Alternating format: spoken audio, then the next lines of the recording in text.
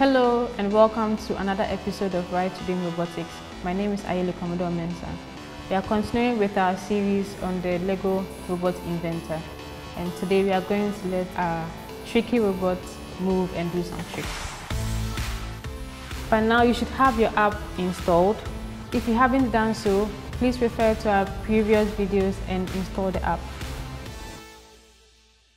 With the app open, there are 5 different options based on the different builds you can do with the Robot Inventor. Since we built Tricky, we go ahead and click Tricky. It shows us all the different things that Tricky can do, and we'll click on Step 1, Introducing Tricky, and Start. Okay, we've already built our Tricky robot here. If you haven't built your robot yet, please subscribe and get access to our previous videos on how you can build your Tricky robot. So to begin, we click on this plus sign here to create a new project. With the new Robot Inventor app, you can build using word blocks or by writing code with Python. So we will choose the word blocks option and click create. This app has a lot of different options for you to build with.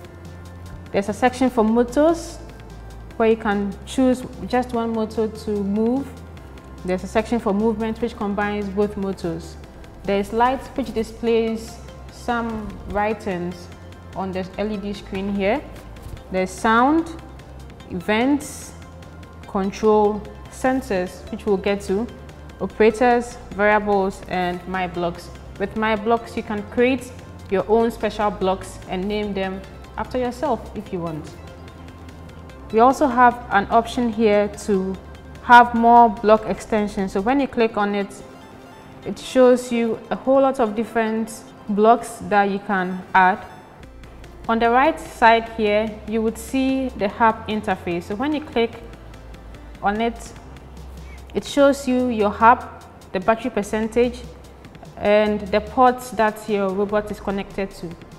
So if your robot is not close to you and you really want to know the ports that your motors and your sensors are connected to, you can just come to your hub connection, click on it, and it displays everything for you.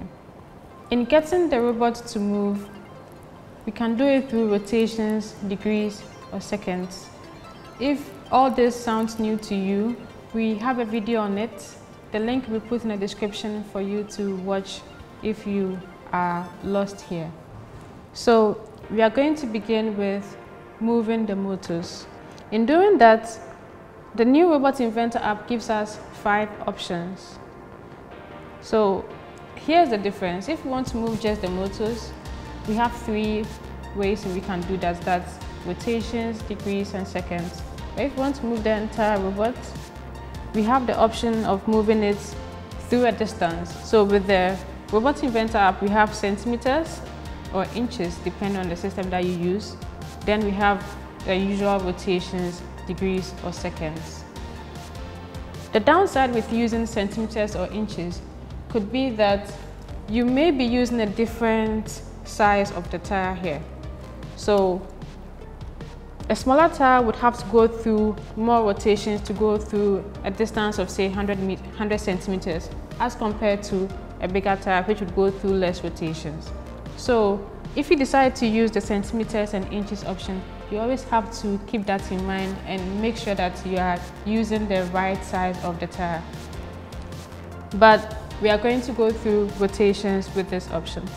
First of all, because we have connected 2 motors to the robot, we have to specify to the program which motors were connected and to which ports it was connected.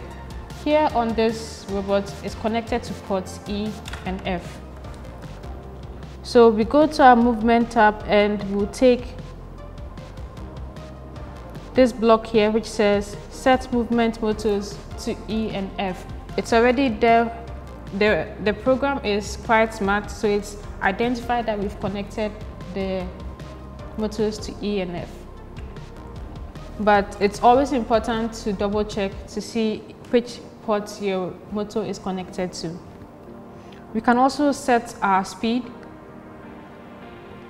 depending on how fast you want your robot to go. So I'm going to set the speed to 20%.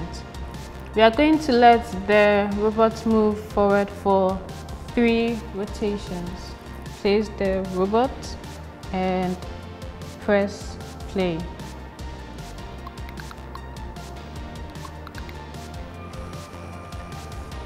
Our robot is moving at a speed of 20% for 3 rotations.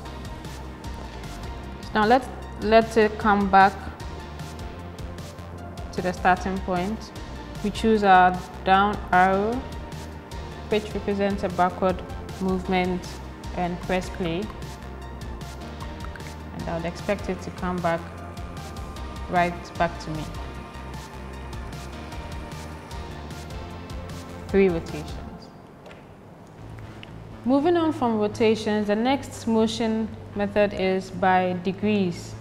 This robot inventor has an inbuilt gyro sensor which helps it to move and make accurate turns. Do make sure to search for our video on using the sensors, the gyro sensor in particular, to know how you can make a really accurate 90-degree turn. Next, we'll move to moving in seconds. So we are going to let this robot move forward for about 4 seconds.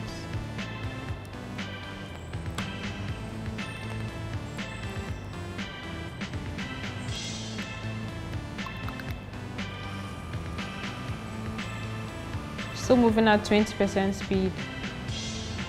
That was a really fast 4 seconds. Now we are going to let it come back in 4 seconds. You can count along, see if it actually came back in 4 seconds. So pressing play now.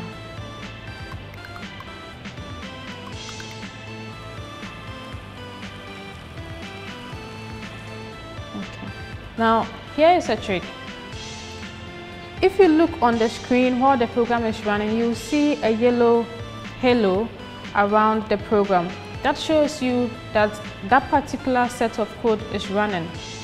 If you click play and you don't see that, it means that there's something wrong with your code and your program is not running. So you can use that to check for errors in your code to see if there is one particular line of code you have to take out or something that is making your program not really work as it's supposed to. We've come to the end of our episode on movement with a fully assembled robot. In this episode, we went through moving with rotations and with seconds. As mentioned, the movement with degrees will be covered in another episode. So do make sure you like and subscribe to catch all of our videos, and share your comments on what you'd like to do with Tricky the Robot. Catch you another time. Thanks for watching.